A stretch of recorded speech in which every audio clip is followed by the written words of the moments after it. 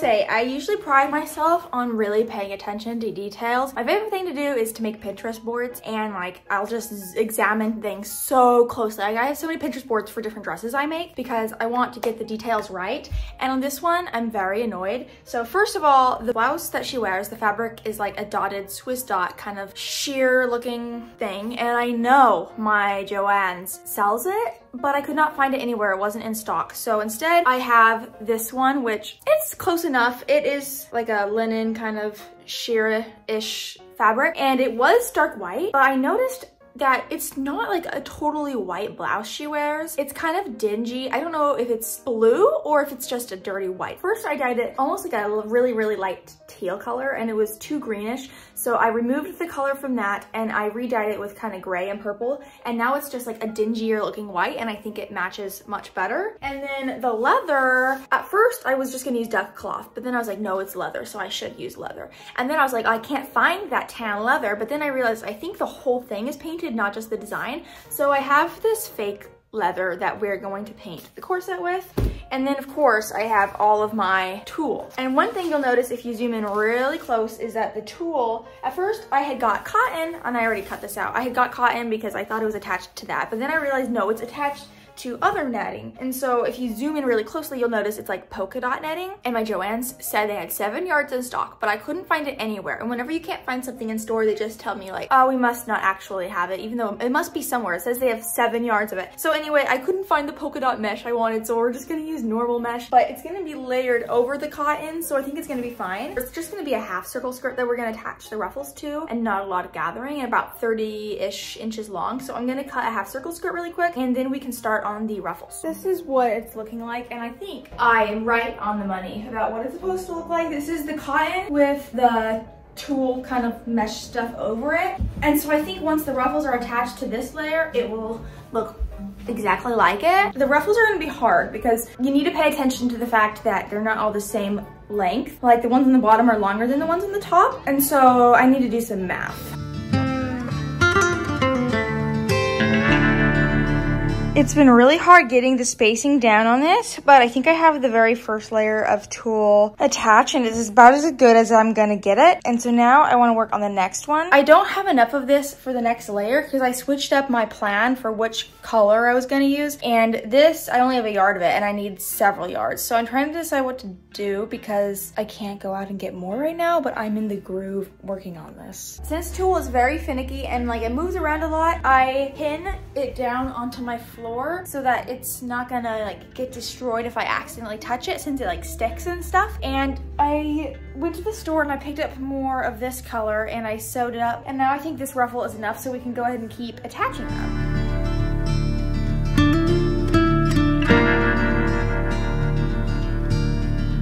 I'm getting this ruffle ready to sew. I'm pinning it into place right now. I don't know about anyone else, but I have been listening to the like Hunger Games movie album non-stop. It's so good. If you guys haven't listened to the album, go listen to it. There's songs from the movies, but then there's also just like the credit songs in there too. And it's such a vibe, and it's fun to listen to while I'm preparing this. But other than that, nothing much is going on. It's kind of a redundant process. It's quite boring of a process. Just ruffle, pin, sew, ruffle, pin, sew. And I've kind of gotten the pattern down, so it's been easier to just pin them in place. And it looks like I'm running out of room, but I'm pretty confident I'm not. I think as the ruffles get smaller, I think I'll have enough room, hopefully. If I don't even know. So I've noticed that my ruffles are excessively poofy and hers are like very flat. So I'm steaming this tulle. I'm like halfway done to see if maybe that flattens it out, and I think it is. But I think I'm also gonna go through once it's all done and iron it down on like the lowest heat setting so that it doesn't melt. Because right now it's like really fluffy, and hers is not that fluffy at all, but it is tulle, which I don't know what I'm doing wrong. So yeah, I'm so tired of working with tulle, so I'm going to work on the underskirt. You can tell from pictures that I think she has multiple skirts on, like a petticoat maybe, and I might add one of those depending on if I can get this to be even less poofy. But you will also notice that I think it's on the skirt directly under the tulle one. It's kind of this tannish color, and I'm pretty sure there is like some lace on the hem. So I have this cotton in a half circle skirt like this, and And I have this lace that I'm going to add to the hem to kind of match that one. And I'll be glad to get this off my hands because I've had it for forever and it takes up space and I'm running out of space. I did not really film a lot of the ruffle process simply because it was so boring. Like, y'all don't want to see that. I've been sitting here for days and hours just ruffled and sew, pin, ruffle, sew. But I did just finish adding the last one, thank the heavens. And I'm really pleased. I dare say that the spacing and like length of each ruffle is perfect. The only thing I'm concerned about right now is that look at how puffy this is. Like, the tulle is tooling, it's puffy, and hers is very flattened. I tried steaming it like I said, and that was kind of working. I think I'm gonna take an iron to it at the lowest setting, and I'll let you know how that goes, just so that we can flatten this down because it's a lot. But I'm very pleased with it. I think ironing it did help. I'll do a little bit more when the skirt is assembled. I made kind of a makeshift pattern for the corset, and I'm going to cut out the leather pieces. Upon examination, it looks like it's like a corset underneath. It almost looks purple-ish. And then the leather pieces are like sewn on top of it. It's not like a layer of leather. It's like the pattern piece was cut out and on the finished corset. Once the base was sewn together, it was like stitched on and then bound together. That makes zero sense, but it makes sense in my head. So I'm cutting out pieces right now of this leather that I will be painting once it is all assembled. And I have a lot of extra, so if I mess up, it's all good. I have more, so I don't need to worry about that.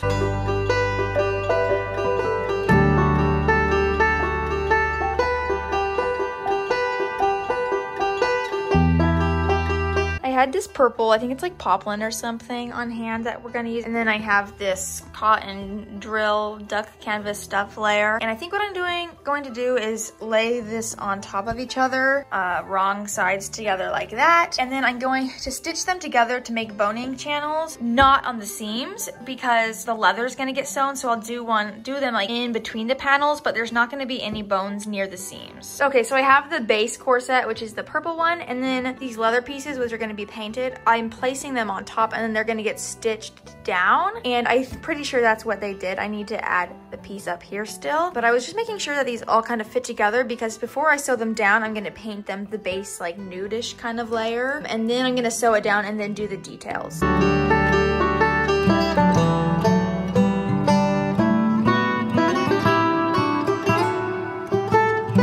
I've been having trouble painting the leather pieces, and so I posted a video on TikTok about it, and somebody suggested that I use spray paint. So that's what I'm doing. I got this one.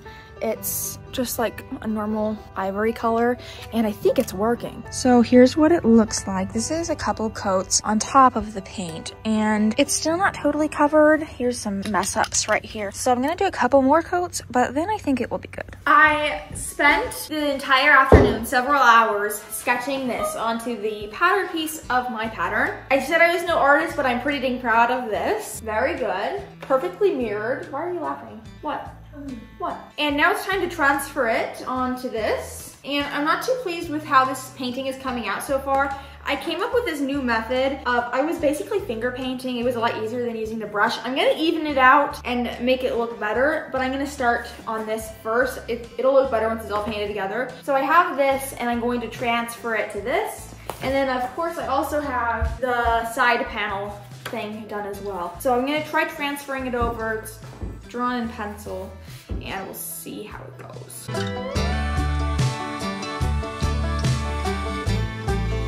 think that's about as successful as I thought it would be. Now I'm gonna go through and retrace it to make sure all the lines are clean, and then tomorrow I'll start on the painting. Hello everybody.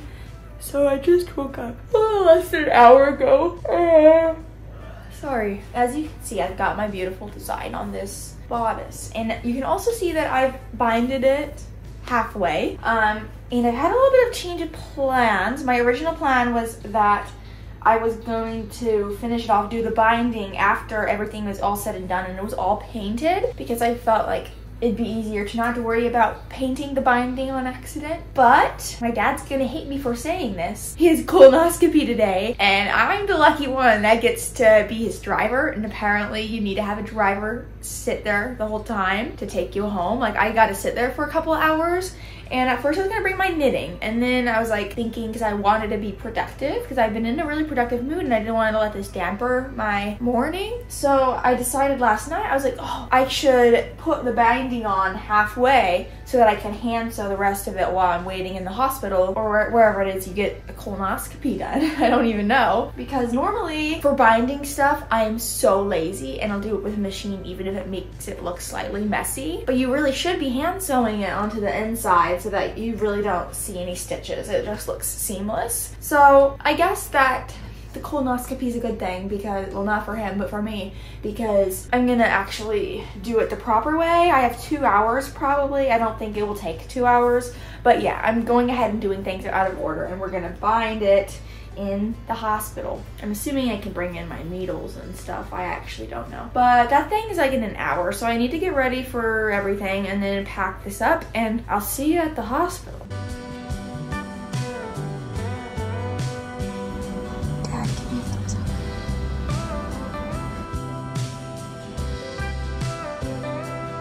The thing of this is good. It could go tighter probably. It's already pretty tight though. Like, it's pushing out my fat, which that's what happens when you do it tight. Like, you see this? In case you're wondering, colonoscopy, my dad was drugged. I probably shouldn't have left him at home. I'm gonna go home right now and check on him. Hey guys, so we're painting the thingy right now, and my sister wanted to do it. She's more artistic than I. She probably won't do the whole thing because I'm on a deadline. I don't think she would work as fast as me, but I actually did most of it, but she had higher quality paints, so we're using her higher quality. Most of it? Yes! You did like a base What coat. have you done so far? How splotchy that is? Yeah, that was my first coat. You're doing a second coat. Mine would have looked like that too. No. Look, the ones that's wet is what you've done. I did everything else. Wow. Looking pretty good. Van Gogh. I think once we have like the black outline, I think it will really bring it together. So we're working on this and I want to finish it tonight. Well, it has been a month. No, 2 months since I last filmed and worked on this dress.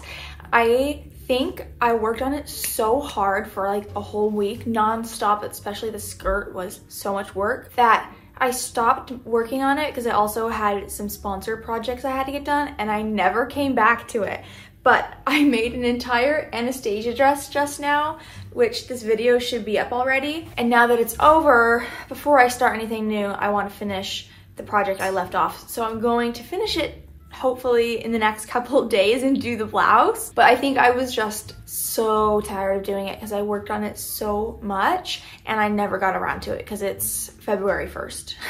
And I last worked on it in November when the movie came out. But anyway, that's okay. I was going through and editing the footage I had taken in November to get this video up, and watching it through, I don't know what I was thinking filming it. It was so inconsistent and the timeline of everything doesn't make sense, so I apologize. I don't know why I was so bad at filming, but I am gonna work on the blouse today. I remember I showed y'all this fabric and I'm going to make it. I'm also kind of dreading it because the sleeves have smocking and a lot of embroidery that I need to figure out, and I can't remember how to do smocking. You have to like use elastic thread or whatever. But we're gonna make a peasant blouse essentially and kind of wing it. So that's what I'm trying to do today before I start any new projects.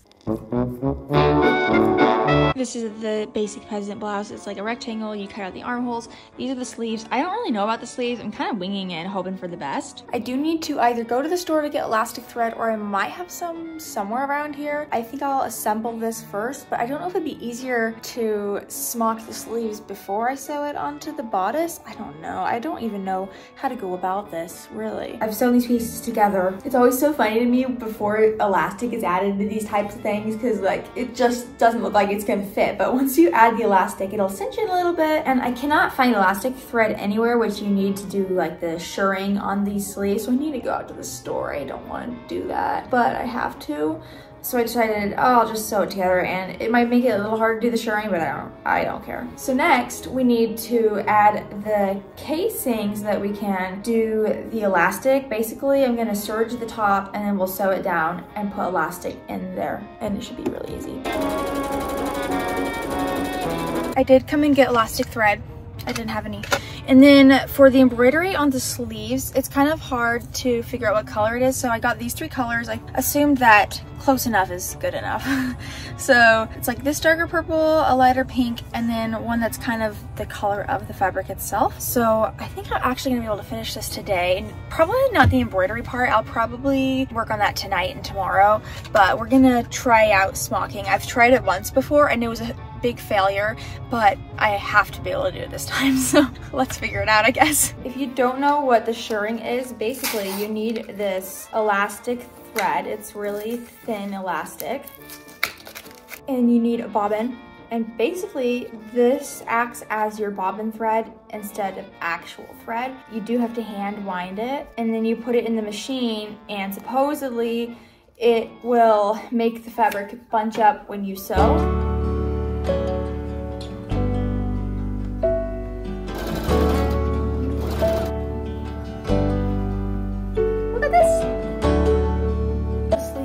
Really good. I had to take them apart and redo them, but because I had sewn them together, and then I realized that the shirring doesn't really work unless you sew it flat and then sew it together. So that's what I did. I kind of deconstructed this sleeve, and I have both of them done. So now the next step is to sew them back together, serge them up, and then this entire thing is done, minus the fact that I need to do the diamond embroidery, but like the actual, like it's wearable once I sew up these sleeves. And I also need to iron them because the steam from getting the elastic hot will like shrink it even more, which is what we need.